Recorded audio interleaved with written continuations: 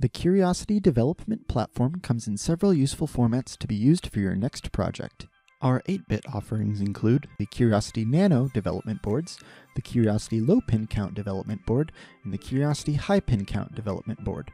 Today, we'll be taking a look at how to use the Low Pin Count and High Pin Count boards, or LPC and HPC boards for short. First, you will want to choose the microcontroller you wish to develop with. In this example, we will be demonstrating the PIC18F25Q71 for the HPC board and the PIC16F18045 for the LPC board. When selecting a part, be sure to select a DIP package with the correct pin count to ensure compatibility with your board. If you're using an HPC board, that will either be 28 pins or 40 pins. And if you're using an LPC board, it will be 8, 14, or 20 pins. When you've selected the appropriate part, you can select this link and navigate to Microchip Direct in order to order your sample microcontroller. Next, we'll want to get our hands on a development board to begin working on it. You can follow the link provided in the description or go to microchip.com and navigate to the product page for the LPC or HPC board respectively. While we're here, let's take a chance to look at the included hardware features for the HPC and LPC boards.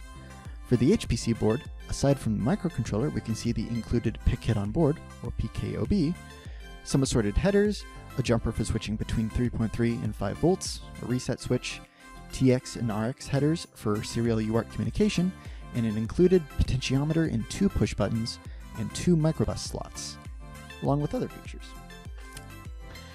And for the LPC board, we have much of the same, but in a smaller package.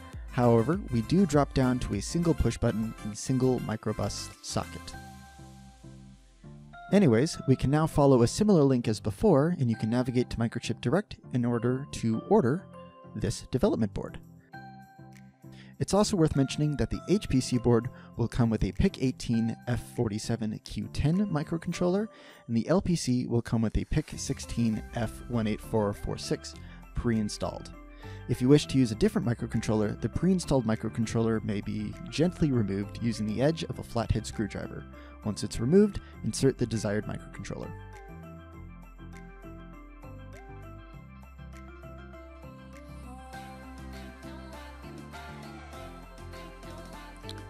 Let's continue into software. For development, we recommend using our MPLAB X IDE with the XC8 compiler and MPLAB code configurator. You will need to install these 3 tools either by following the links in the description or by going to microchip.com. After downloading, you may just follow the on-screen instructions to install. Once your toolchain is installed and your hardware is ready, you're ready to develop your next project. That's all for today. Thank you for watching, and please don't forget to like, comment, and subscribe.